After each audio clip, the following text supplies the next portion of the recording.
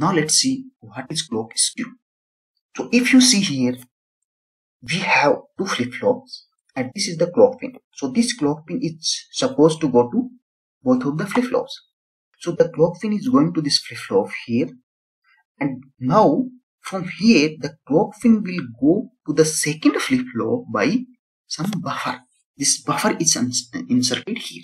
So now suppose this the rising edge for this flip-flop is happening at timestamp 0. So this flip-flop will get a rising edge clock at timestamp 0, but now this flip-flop will get that rising edge at time 0 plus some delta. So this delta is nothing but called clock skew. So the time is difference between here or the clock signal at flip-flop 1 to the clock signal at flip-flop 2 is called nothing but clock skew.